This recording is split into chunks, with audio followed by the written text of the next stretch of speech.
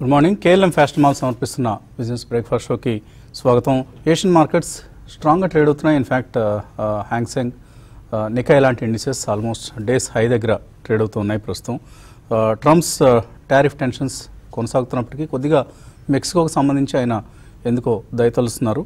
So tariffs ప్రస్తుతానికి Mexican goods మీద టారిఫ్స్ని విధించడం అనే దాన్ని ఆయన పోస్ట్పోన్ చేశారు. So he avoided tariffs on Mexican goods. So దీని ప్రభావం కొంత మెక్సికన్ కరెన్సీ అలాగే ఓవరాల్గా ఒక సెంటిమెంట్ మీద కూడా కొంత పాజిటివ్గా ఉంది. సో మార్కెట్స్ చీర్ఫుల్గా ట్రేడ్ అవుతున్నాయని చెప్పాలి. Last night Nasdaq almost more than 1% లాభంతో క్లోజ్ అయింది. మరోవైపు డాలర్ ఇండెక్స్ అలాగే క్రూడ్ ఈ రెండు కూడా వీక్గా ట్రేడ్ అవుతున్నాయి. So which is good for emerging markets including countries like India. So దీంతో మార్కెట్స్లో ఒక పాజిటివ్ ఓపెనింగ్ మనం చూడబోతున్నాం.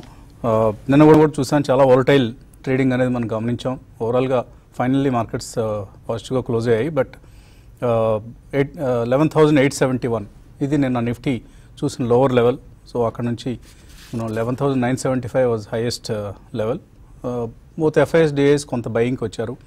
216 crores వర్త్ స్టాక్స్ని క్యాష్ మార్కెట్స్లో ఎఫ్ఐఎస్ కొన్నారు. అండ్ ఎఫ్ఎండ్ఓలో కొద్దిగా బయింగ్ చూసాం మనం ఎఫ్ఐఎస్ నుంచి. సో మేబీ ఇక్కడ కొద్దిగా నిఫ్టీ బ్యాంక్ ప్రస్తుతానికి అలసిపోయినట్లు కనిపిస్తోంది, ఫెటిగ్ కనిపిస్తోంది. ఎందుకంటే హెచ్డిఎఫ్సి ట్విన్స్ సాధ్యమైనంత వరకు నిలబెట్టే ప్రయత్నం చేస్తున్నాయి బ్యాంక్ నిఫ్టీని. కానీ అక్కడ కూడా కొంత సెల్లింగ్ అనేది నిన్న గమనించాం మనం. సో ఏం పెరిగాయి నిన్న స్టాక్స్ అంటే మిడ్ క్యాప్స్ ఒక దశలో బాగా అండర్ పెర్ఫార్మ్ చేసి క్లోజింగ్ సమయానికి కొద్దిగా రికవర్ అయ్యాయి.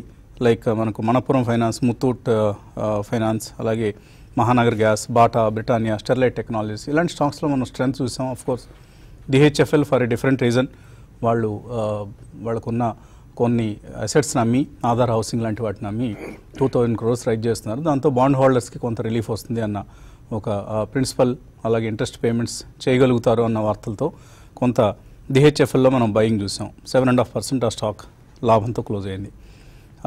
బట్ ఎక్కడైతే ప్రమోటర్స్ ఇబ్బందుల్లో ఉన్నారో, డీల్స్ ఆగిపోతున్నాయో, అలాగే డెట్ బర్డెన్ ఎక్కువగా ఉందో, డిఫాల్ట్స్ ఎక్కువగా ఉన్నాయి అటువంటి companies like PC jewellers, Anil Ambani group చెందిన స్టాక్స్, జైన్ ఇరిగేషన్, ఇన్ఫీబీమ్ ఇలాంటి కంపెనీస్ అన్నీ కూడా నిన్న చాలా వీక్గా ట్రేడ్ అవ్వడం చూసాం, క్లోజ్ కావడం కూడా చూసాం. సుజలాన్ ఎనర్జీ లాంటి కంపెనీస్. సో ఇవన్నీ మనకు ట్రబుల్డ్ కంపెనీస్ ఇవన్నీ కూడా. సో అందుకనే మన మార్కెట్స్ ఈసారి మేలో బాగా అవుట్ పెర్ఫార్మ్ చేసే global మార్కెట్స్ని. After a good May this is kind of zone. అంటే అంతగా మనం ఇన్ఫ్యాక్ట్ అండర్ పెర్ఫార్మెన్సే గమనిస్తున్నాం compare to the global markets, మన ఇండియన్ మార్కెట్స్. సో ప్రత్యేకించి మిడ్ క్యాప్స్లో చాలా వీక్నెస్ కనిపిస్తుంది. ఎందుకు అంటే ఈ ట్రబుల్డ్ కంపెనీస్ లిస్ట్ పెరిగిపోతుంది. ఎస్ఎల్ గ్రూప్ కంపెనీస్, అలాగే అనిల్ అంబానీ గ్రూప్ చెందిన కంపెనీస్, ఇంకా చాలా కంపెనీస్, డిహెచ్ఎఫ్ఎల్ ఇలాంటివన్నీ. ఈ నేపథ్యంలో మనం ఒక ప్రీ బడ్జెట్ ర్యాలీ వస్తుందా? July 5th union finance minister Nirmala Sitharaman budget ప్రవేశపెట్టబోతున్నారు. So ఆ బడ్జెట్లో ముందు ఒక ప్రీ బడ్జెట్ ర్యాలీ వస్తుందా? రాకపోవచ్చు బహుశా ఈసారి. ఎందుకంటే లాస్ట్ బడ్జెట్లో మనం చూసాం ఒక చక్కగా 1 month ముందు నుంచి మార్కెట్లో బయింగ్ రావటం, సెన్సెక్స్ ఆల్మోస్ట్ 7% పెరగడం చూసాం. ఈసారి మాత్రం ఆ పరిస్థితి కనపట్లేదు. ఎందుకు అంటే రకరకాల కారణాలు. డిహెచ్ఎఫ్ఎల్ లాంటి ఫైనాన్షియల్ క్రైసిస్ ఒకవైపు, మరోవైపు బడ్జెట్లో కూడా అంత పాజిటివ్ డెవలప్మెంట్స్ ఉండకపోవచ్చు. In fact long term capital gains ఇప్పుడు ఏదైతే మోర్ దాన్ 1 lakh గెయిన్స్ మీద 10% ట్యాక్స్ ఉందో అది పెంచుతారు అన్న వార్తలు వస్తున్నాయి. అదే కనుక జరిగితే మార్కెట్స్ దాన్ని నెగిటివ్గా తీసుకునే అవకాశం ఉంది. కాబట్టి ప్రీ బడ్జెట్ ర్యాలీని అయితే మనం ఎక్స్పెక్ట్ చేయలేం. అనుకునే విధంగా బడ్జెట్లో కొన్ని పాజిటివ్స్ వచ్చి మార్కెట్స్ పెరిగితే then it will be A bonus for the markets. ఎందుకంటే మనం మార్కెట్స్ ఆల్రెడీ ఎలక్షన్స్ టైంలోనే బాగా పెరిగాయి. ఒక హోప్ ర్యాలీ, హోప్ ట్రేడ్ చూసాం. ఆర్బీఐ పాలసీ ముగిసేంత వరకు కూడా ఆ ర్యాలీ కొనసాగింది. ఆర్బీఐ పాలసీ వెలువడిన తర్వాత నుంచి మనం కొంత లార్జ్ క్యాప్స్లో కూడా సెల్లింగ్ అనేది గమనించాం. ఓవరాల్గా ఇండెక్స్ మేనేజ్మెంట్ అలాగే నడుస్తుంది. మనం రేంజ్ కనుక మనం చూస్తే ఇందాక అనుకున్నట్లుగా 11,871, 11,975 మధ్య ఒక నేరోగా కొనసాగే అవకాశం ఉంది, కన్సాలిడేట్ అయ్యే అవకాశం ఉంది. అండ్ మిడ్ క్యాప్స్లో మాత్రం వాల్యుయేషన్స్ ఎక్కడ అట్రాక్టివ్ ఉన్నాయో, ఎందుకంటే మనం మిడ్ క్యాప్స్ అని ఎక్కువగా వాటి మీద దృష్టి పెడతాం. లార్జ్ క్యాప్స్ రిటర్న్ ఇచ్చే అంశాన్ని మనం పక్కన పెడతాం. In fact every portfolio should have some large caps, some mid caps and some small caps. So ఆ కాంబినేషన్ మనం ఫాలో కావాలి. ఫర్ ఇన్స్టెన్స్ హెచ్డిఎఫ్సి బ్యాంక్నే కనుక మనం తీసుకుంటే లాస్ట్ 4 ఇయర్స్లో ఈ స్టాక్ ఎనీ మిడ్ క్యాప్ కంటే కూడా ఎక్కువ రిటర్న్ ఇచ్చింది. So consistent returns. సో అటువంటి ఐడియాస్ని మనం ఎప్పుడు కూడా ఇగ్నోర్ చేయకూడదు. మనం చాలా ఎక్కువ ముచ్చటపడేది తక్కువ రేట్ ఉన్న స్టాక్స్ని చూసి. ఒక 50 రూపాయలు 100 రూపాయల స్టాక్ ఎప్పుడన్నా చెప్పామంటే ఇమ్మీడియట్గా కొంటారు దాన్ని. అదే మనం మన వర్క్షాప్లో కూడా మన రికమెండేషన్స్లో సేమ్ కాంపోజిషన్ మెయింటైన్ చేయడం జరిగింది. హెచ్డిఎఫ్సి బ్యాంక్ లాంటి ఒక లార్జ్ క్యాప్ స్టాక్ని రికమెండ్ చేసాం, సేఫ్ హ్యావెన్ స్టాక్స్ని కొన్నిటిని, అలాగే సేఫ్గా ఉంటాయి అనుకునే అంటే క్యాష్ రిచ్ స్టాక్స్ కొన్నిటిని మిడ్ క్యాప్ కంపెనీస్ నుంచి కొన్నిటిని సెలెక్ట్ చేసి ఇవ్వడం జరిగింది. అలాగే 1 స్మాల్ క్యాప్ కంపెనీస్ని కూడా రికమెండ్ చేయడం జరిగింది. సో అటువంటి ఒక హెల్దీ పోర్ట్ఫోలియోని కనుక మనం బిల్డ్ చేసుకోగలిగితే ఏ మార్కెట్ అయినా కూడా ఎటువంటి ఎకానమీకి ఎటువంటి ప్రమాదం వచ్చినా కూడా మన పోర్ట్ఫోలియో మరీ దెబ్బతినకుండా మనం కాపాడుకోగలుగుతాం. సో అటువంటి పోర్ట్ఫోలియోస్ని రూపొందించుకుంటే బుల్ మార్కెట్స్లో చక్కగా 3 రెట్లు 4 రెట్లు మల్టీ బ్యాగర్స్ని మనం పోగు చేసుకోగలుగుతాం అండ్ వెల్త్ క్రియేట్ చేసుకోగలుగుతాం. అనలిస్ట్ ఏమంటున్నారో అడిగి తెలుసుకుందాం. సో ఒక పాజిటివ్ ఓపెనింగ్ మనం ఇవాళ మార్కెట్లో చూడబోతున్నాం. పెద్దగా మనకు అంతగా క్యూస్ కనపట్టలేదు, గ్లోబల్ క్యూస్ పాజిటివ్గా ఉన్నాయి అండ్ డాలర్ ఇండెక్స్ కొంత వీక్గా కనిపిస్తుంది. సో ఎటువంటి ఫ్యాక్టర్స్ మార్కెట్స్ని డ్రైవ్ చేస్తాయి అనుకుంటున్నారు? ఇట్స్ అబ్సల్యూట్ ఫండమెంటల్స్ అండి. అంటే ప్రైమరీలీ మనకి డొమెస్టిక్ కానీ ఎక్స్టర్నల్ ఫ్యాక్టర్స్ అంతగా మార్కెట్ మీద డైరెక్ట్లీ ప్రభావితం చేసేవి ఏమీ ఇప్పుడే లేవు మీరు అన్నట్టు. సెకండ్లీ, జూలైలో ప్రజెంట్ చేసే బడ్జెట్ కూడా I don't think it will add more flavour to the market అండి, ఐదర్ పాజిటివ్ ఆర్ నెగిటివ్. అంటే మీరు అన్నట్టు క్యాపిటల్ గెయిన్స్ ట్యాంక్స్ కనుక పెంచితే షేర్స్ మీద definitely it will have a very short term negative impact. అది కూడా చాలా నీ జర్క్ లాగా 2 or 3 days it may really be sharp are ferocious. But after that eventually back to fundamentals అని చాలా కంపెనీస్ పాలిటిక్స్కి అతీతంగా are even domestic and external రీజన్స్లో macro economic ఫండమెంటల్స్కి వీటన్నిటికీ అనుగుణంగా కంపెనీలు ఎవరైతే మెయింటైన్ చేయగలిగి గ్రోత్ చూపించగలుగుతారో అటువంటి companies eventually grow up. And we have a list of companies about 20-25 companies ఇందాక మీరు మెన్షన్ చేశారు, హెచ్డిఎఫ్సి బ్యాంక్ ఏమో, అలాగే some top of the line companies maybe like Asian paints కానివ్వండి, హెచ్డిఎఫ్సి కానివ్వండి, Hindustan Unilever. So across sectors కొన్ని companies మాత్రం consistently they have given good return to share holders.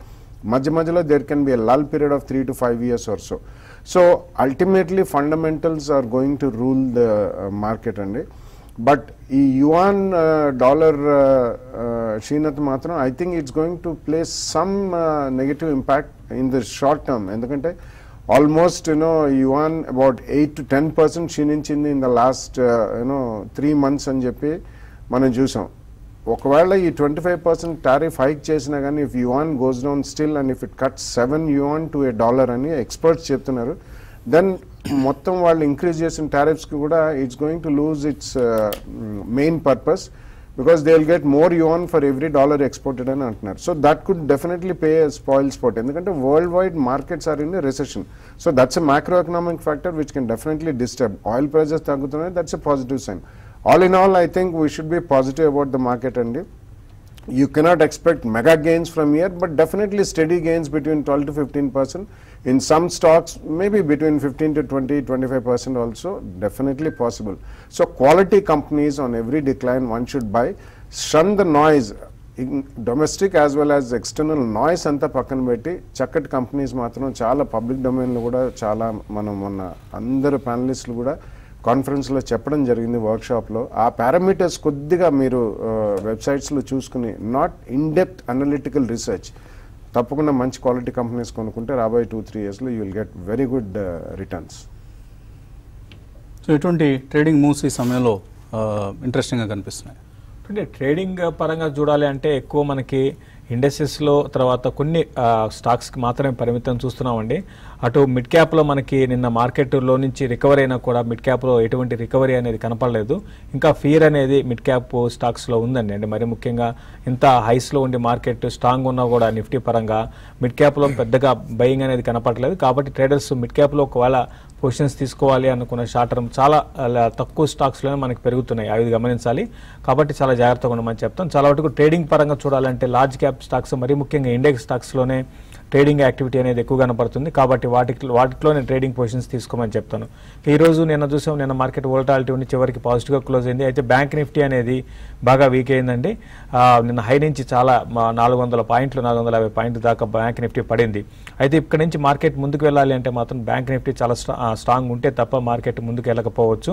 కాబట్టి నెక్స్ట్ వచ్చే కొద్ది రోజుల్లో ఒకవేళ బ్యాంక్ నిఫ్టీ కానీ 31,200 పైన సస్టైన్ కాలేని పరిస్థితిలో బ్యాంక్ నిఫ్టీ ఈవెన్ 31,000 కూడా బ్రేక్ అయ్యి చాలా వీక్ అయ్యే అవకాశాలు కనపడుతున్నాయి. ఎందుకంటే పిఎస్యూ బ్యాంక్స్ చాలా వీక్ ఉన్నాయి, అది గమనించాలి. ఒకవేళ పిఎస్యూ బ్యాంక్స్ ఇదే వీక్నెస్ కనపడితే మాత్రం అనుకుంటే డిఎల్ఎఫ్ ఒకటి అండి లాస్ట్ ఫ్యూ డేస్గా మనకి 196 లెవెల్స్ నుంచి కరెక్ట్ అవుతూ వచ్చింది. ఈరోజు నేను కూడా 189 పైన సస్టైన్ కాగలిగితే 188 కింద అంటే ₹1 కింద స్టాప్ లాస్ పెట్టుకొని బై చేయమని చెప్తాను. 192, 193 దాకా ఈ స్టాక్ ఇంటర్డేలో పెరగవచ్చు. ఏదైనా కూడా ప్రాఫిట్ని కూడా తక్కువ ప్రాఫిట్కే ఎగ్జిట్ కమని చెప్తాను. తర్వాత ఇంకొక బ్యాంకింగ్ స్టాక్స్లో బాగా స్ట్రాంగ్ ఉన్నదంటే యాక్సిస్ బ్యాంక్ అని చెప్పొచ్చు అండి. రీసెంట్ చాలా ఏళ్ల తర్వాత 800 రూపీస్ పైకి వచ్చింది. అయితే నిన్న కూడా 1% పాజిటివ్లో క్లోజ్ అయింది. ఇది పొజిషనల్ ట్రేడర్స్ ఇంట్రాడే కోసం కాకుండా అంటే ఒక 1 వీక్ 10 డేస్ కోసం హోల్డ్ చేయగలిగితే దీన్ని 828 నుంచి 832 దాకా వెళ్ళవచ్చు. కాబట్టి ఎవరి డిప్లో కూడా యాక్సిస్ బ్యాంక్ని బై చేయమంటాను. తర్వాత సెల్లింగ్ విషయానికి వస్తే మెజారిటీ పిఎస్యూ స్టాక్స్ అన్నీ కూడా పిఎస్యూ బ్యాంక్ స్టాక్స్ అన్నీ కూడా చాలా వరకు సెల్లింగ్కి అనుకూలంగా ఉన్నాయి. కాబట్టి వాటిని ర్యాలీస్లో సెల్ చేయమంటాను. అది కూడా 1 or 2 డేస్ చిన్న డిప్ వస్తే క్లోజ్ చేసేయమంటాను. అయితే కమాటీ స్టాక్స్లో కొంచెం ఇక్కడ నుంచి మనకి బయింగ్ ఆల్రెడీ నిన్న కమాటీ స్టాక్స్ కొంచెం అవుట్ పర్ఫామ్ చేశాయని లైక్ హిండాల్కో కానివ్వండి ఇవన్నీ కూడా. ఒకవేళ పొజిషనల్ ట్రేడర్స్ బై చేయాలనుకుంటే జేఎస్డబ్ల్యూ స్టీల్ని క్లోజర్గా 276 నుంచి 278 దాకా రావచ్చు. 260 దగ్గర స్టాప్ లాస్ పెట్టుకోమంటాను. దాన్ని పొజిషనల్ ట్రేడింగ్ పరంగా బై చేయమంటాను. నిఫ్టీ పరంగా చూసుకుంటే మనకి నిన్న క్లోజింగ్ చూసుకుంటే 11,927, 11,962, 980 దగ్గర కొంచెం రెసిస్టెన్స్ ఉంటుంది. అది దాటితే మళ్ళీ న్యూ హైస్ వైపు ఆ నిఫ్టీ పెరగడానికి అవకాశం ఉందండి. ఓకే, ఇక ఇన్వెస్టర్స్ నుంచి మెయిల్స్ కాల్స్ తీస్తున్నాం కాసేపు ప్రకటనల తర్వాత.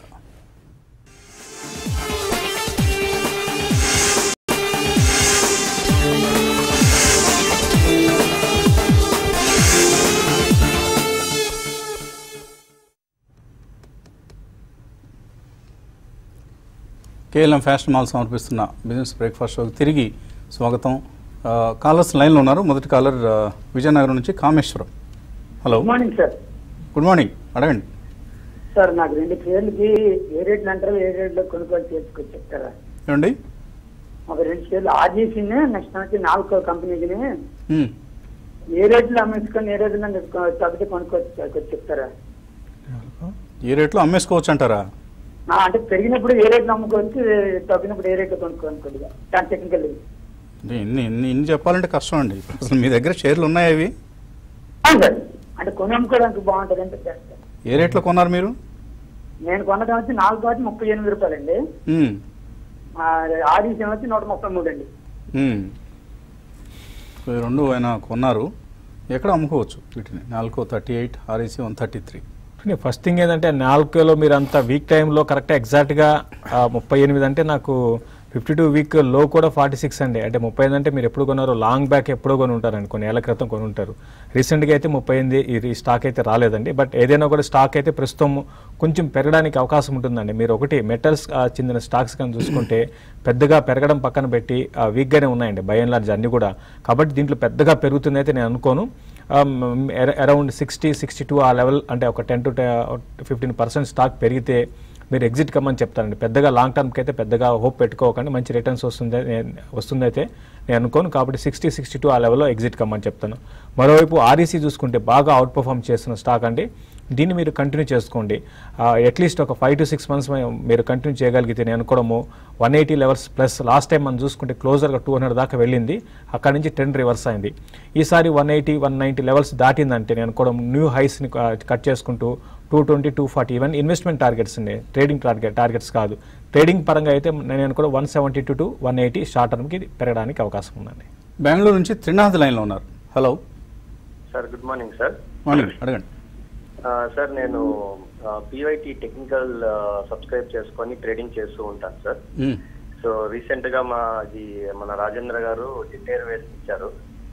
అది నేను తీసుకున్నాను ప్లస్ 50% బుక్ చేసుకున్నాను. రిమైనింగ్ 50% బుక్ చేసే లోపల నేను వెకేషన్ వెళ్ళాను సార్. వచ్చినాక అది -20% ప్రాఫిట్ లో ఉంది, లాస్ లో ఉంది సార్. ఇప్పుడు దాన్ని ఎగ్జిట్ అయిపోమంటారా లేదా ఏమన్నా కనీసం ఒక 10% అప్ వచ్చే అవకాశాలు ఉందా? ఏ స్టాక్ అన్నారు? Question sir. Jet Airways sir. Jet Airways, okay. So jet Airways కష్టం అండి, ఎందుకంటే మళ్ళీ నెగిటివ్ న్యూస్ వస్తుంది. వాళ్ళు ఇతిహాద్ వాళ్ళు స్టేక్ తీసుకోవడం లేదు అన్న వార్తలు వస్తున్నాయి. కాబట్టి ఇప్పుడప్పుడే ఈ స్టాక్ రికవర్ అయ్యే అవకాశాలు లేవు. మీరు లాస్ బుక్ చేయాల్సిన పరిస్థితి కూడా కనిపిస్తుంది. Don't expect for big rallies in this counter అండి. మీరు చిన్న ర్యాలీస్, మైనర్ ర్యాలీస్లో కూడా బయటపడిపోండి. That is the best option. తర్వాత రంజిత్, చాలా మెయిల్స్ వచ్చేవాళ్ళు. Let's start taking mails.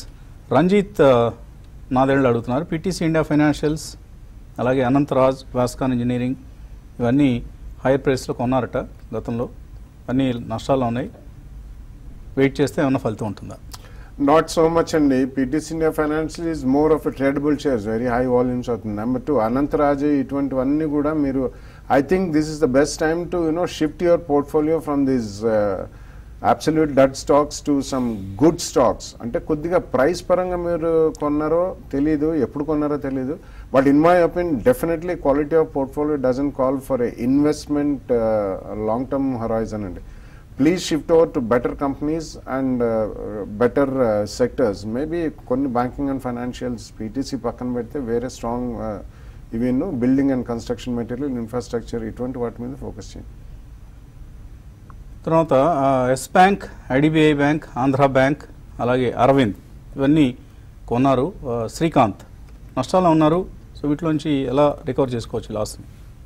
చూడండి, మీరు అన్నీ కూడా ఈ బాగా వీక్ ఉన్న స్టాక్స్ అనండి కొన్నారండి. ఆంధ్ర బ్యాంక్ కానివ్వండి, ఐడిబిఐ బ్యాంక్ కానివ్వండి, అన్నీ కూడా వీక్ ఉన్నాయి. ఈవెన్ ఎస్ బ్యాంక్ కూడా వీక్గానే ఉన్నాయి. ప్రస్తుతానికి మీరు అంటే మార్కెట్ కొంచెం స్ట్రాంగ్ ఉంది, కొంచెం బులిష్ ఉంది కాబట్టి ప్రస్తుతానికి హోల్డ్ చేయండి. హోల్డ్ చేసి ఇవన్నీ కూడా ర్యాలీస్లో ఎగ్జిట్ కాదగ్గ స్టాక్ అండి. ఉన్న వాటిలో కొంచెం ఎస్ బ్యాంక్ కొంచెం బాగా పడింది కాబట్టి కొంచెం షార్ట్ కవరింగ్ ర్యాలీ లాంటిది రావచ్చు. అది కూడా మీరు షార్ట్ టర్మ్ వ్యూతో ఈ మధ్య కొని ఉంటే దాంట్లో కూడా ఎగ్జిట్ కానీ, బట్ ఒక 2-3 ఏళ్ళ ఉద్దేశం ఉంటే హోల్డ్ చేయండి. బట్ మిగతా ఈ ఐడిబిఐ, ఆంధ్ర బ్యాంక్ మాత్రం మీరు ఇన్వెస్ట్మెంట్ పోర్ట్ఫోలియోలో ఇతర షేర్లు ఏమైనా ఉన్నాయో లేదో తెలియదండి. అన్ని ఇలాంటివే ముట్టకట్టుకున్నారనుకోండి, బుద్ధి కర్మానుసారిని అంటాం మనం. అంటే మన కర్మను బట్టి, మన బుద్ధిని బట్టి కర్మ ఆధారపడి ఉంటుంది. సో ఇలాగ అన్ని పిచ్చి షేర్లు అన్నీ కొనుక్కొని పోర్ట్ఫోలియో పెట్టిన అవి వరుసగా డిప్రిషియేట్ అవుతూ ఉంటాయి. సో అందుకని ప్రతిసారి ఎప్పుడు చెప్పేది ఏంటంటే, కొన్ని మంచి షేర్లు సరే రిస్క్ తీసుకోగలిగితే, మీరు గ్యాంబ్లింగ్ చేయగలిగితే కొద్దిగా పోర్ట్ఫోలియో మొత్తం మీద 5 to 10% మించి ఉండకూడదు ఇట్లాంటి షేర్లు. మీరు రాసిన 4 కూడా చాలా లో పూర్ ఫండమెంటల్స్ ఉన్న స్టాక్స్ రాశారు. ఇలాంటివి కొనకండి. మనం పదే చెప్తున్నాం కదా ఈ కార్యక్రమంలో, మంచి కంపెనీస్ కొనండి, వాల్యూ ఉన్న కంపెనీస్ కొనండి, క్వాలిటీ కంపెనీస్ కొనండి అని. ఆ క్వాలిటీ అంటే ఏంటో కూడా చెప్తున్నాం మనం పదే కదా ఎవ్రీ డే, ప్రతిరోజు. వర్క్షాప్లో అయితే రోజంతా అదే చెప్పాం. మళ్ళీ ప్రైస్ చూసి అట్రాక్ట్ అవుతారు. మళ్ళీ 30 రూపాయలు, 50 రూపాయలు లోపు ఉండే షేర్ల మీదే మోజుపడతారు. So which is very wrong అండి. చాలా తప్పు చేయటం మనం. పదే అదే తప్పులు చేస్తుంటే ఎవరు చెప్తారు చెప్పండి? మనం ఎల్కేజీలో చేసిన తప్పుని పిహెచ్డీలో కూడా చేస్తాం? చేయం కదా.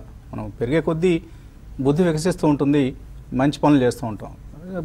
అలా కాకుండా మనం స్టాక్ మార్కెట్లో డే 1 నుంచి మనం రిటైర్ అయ్యేంత వరకు అదే పని చేస్తాం అనుకోండి, then God only can save us. Divi's laboratories 1700 call option ముందట, జూన్ ఎక్స్పైరీ, సురేంద్రబాబు దగ్గర ఏం చేయొచ్చు దాన్ని? దివి ల్యాబ్స్ మీరు ఎగ్జిట్ కానండి. ఇది పెరిగే అవకాశాలు ఇమీడియట్గా అయితే లేవండి. చాలా వీక్ అయింది. పోస్ట్ రిజల్ట్ తర్వాత ఈ స్టాక్లో 10% కరెక్షన్ వచ్చింది. దాని తర్వాత రికవరీ అనేది ట్రై చేస్తున్నా కూడా స్టాక్ రికవరీ కాలేకపోతుంది. నేను అనుకోవడం 1700 అంటే 140 రూపీస్ పెరిగి మీకు లాభాలు వచ్చే అవకాశాలు లేదు. ఈ రోజు మీరు ఎగ్జిట్ కమ్మని చెప్తాను. ఇంకా నేను అనుకోవడం ఇది సెల్ అండ్ ర్యాలీస్ అండి. ఏమాత్రం ఒక 20 రూపీస్ 30 రూపీస్ పెరిగితే దీన్ని షార్ట్ సెల్ చేయమని చెప్తాను. ప్రవీణ్ అడుగుతున్నారు, Dabur, Reliance industries, Manappuram finance long term కోసం ఎలా ఉంటాయి? Yeah, Dabur and Reliance Industries are definitely good and Manappuram Finance also, it's a complete recently revived candidate in terms of gold loans. Manappuram and Muthoot are doing well. I think malli koncham because of financials backside తీసుకున్నా కాబట్టి Manappuram Finance heavily traded stock అండి. So అది కొంచెం dips గురించి wait చేసి కొనండి. Even Manappuram Finance can be bought but with maybe a 10% correction. But other two definitely మీరు first price పాయింట్లో ఇక్కడే కొనొచ్చు. They both are very strong companies. ఒక 5 to 7% డిప్లో సెకండ్ ప్రైస్ పాయింట్లో కొనుక్కోండి. సత్యరాజు విశాఖపట్నం నుంచి, దిలీప్ బిల్డ్కాన్ 590లో ఉన్నాయట, బాగా తగ్గింది, ఏం చేయాలి దీన్ని ఇప్పుడు? ఏదైనా కంపెనీలో అబ్నార్మల్ డెవలప్మెంట్ ఏమన్నా మీరు గమనిస్తున్నారా? ఇప్పుడు దాకా పబ్లిక్ డొమైన్లో రాలేదండి, కానీ రోజు మనని అడుగుతూనే ఉన్నారు. We హీన్ even warning and cautioning investors also.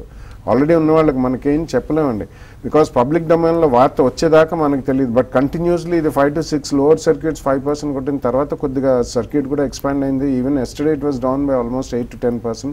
So we don't know. So అందుకనే కామెంట్ చేయలేమండి. ఏదైనా పబ్లిక్ డొమైన్ లో న్యూస్ వస్తేనే కానీ. ఎన్సీసీలో మనం గమనించాం అమరావతి ప్రాజెక్టులు అన్ని వాళ్ళకి రద్దు చేస్తారు, అందువలన జగన్ రెడ్డి ప్రభుత్వం వచ్చిన తర్వాత ఇటువంటి చర్యలు తీసుకునే అవకాశం ఉంది. ఎన్సీసీ బలహీనపడింది. అలాగే దిలీప్ బిల్డ్కాన్ కూడా కొద్దిగా పొలిటికల్ డెవలప్మెంట్స్ వలన ఏమైనా ఆర్డర్ క్యాన్సిలేషన్స్ ఇలాంటివి ఉండొచ్చు. సో అది పబ్లిక్ డొమైన్ లో వచ్చేదాకా తెలియదు. But there is something wrong, we can definitely sense it. ఎందుకంటే 8 to 10 లోవర్ సర్క్యూట్స్ అనేది ఒక స్టాక్ అంత ఈజీగా కొట్టదు. ఇదివరకు అది 1200 నుంచి 300 దాకా పడ్డది. అది కూడా గమనించాలండి, ఎప్పుడన్నా కానీ మనం అది గమనించాలి. పాస్ట్ ఏం జరిగిందండి, హిస్టారికల్ డేటా కూడా చూసుకుంటూ ఒకసారి ఏదైనా కొద్దిగా జంప్స్ వచ్చినప్పుడు I think please come out of the stock. So నార్మల్గా 20% తగ్గిన తర్వాత ఇంకా ఏం తగ్గుతుందని అనుకుంటాం, అక్కడ నుంచి మళ్ళీ 20% తగ్గుతుంది. యాక్చువల్లీ కొంటారు అక్కడ, అది కొంటారు 20% తగ్గిందని. సో అక్కడ నుంచి మళ్ళీ 20%, మళ్ళీ 20%, చివరికి సుజలాన్ ఎనర్జీ లాగా కొని. అంటే దిలీప్ బిల్డ్కాన్ గురించి మాట్లాడట్లేదు, బట్ ₹4 అయింది. సో ఆ ₹4 రేపు జీరో అయిపోయినా అయిపోవచ్చు. అసలు ఇంకా సుజలాన్కి అయితే భవిష్యత్తు కనపట్లేదు. సో ఏదో ఒక చిన్న హోప్ ఉండింది, యూరోపియన్ కంపెనీ ఎవరో కొంటారన్న వార్త, అది కూడా నిన్న పోయింది అన్న వార్తలు వచ్చాయి. సో ఇంకా హోప్ లేదండి. సో అందుకని చాలా కేర్ఫుల్గా ఉండాలి. ప్రైస్ ఒక్కటే చూసి మాత్రం ఎప్పుడు మోసపోవద్దు. అలాగే చాలామంది వర్క్షాప్ రికమెండేషన్స్ అడుగుతున్నారు. profityourtrade.in ఈ వెబ్సైట్లో మీకు వర్క్షాప్ రికమెండేషన్స్ ఎలా పొందాలో వివరంగా ఇవ్వడం జరిగింది. Try to follow those instructions. Workshop recommendations me email బాక్సులకు వస్తాయి. ఇది ఇవాల్టి బిజినెస్ బ్రేక్ఫాస్ట్. మధ్యాహ్నం మళ్ళీ స్మార్ట్ ఇన్వెస్ట్లో కలుద్దాం.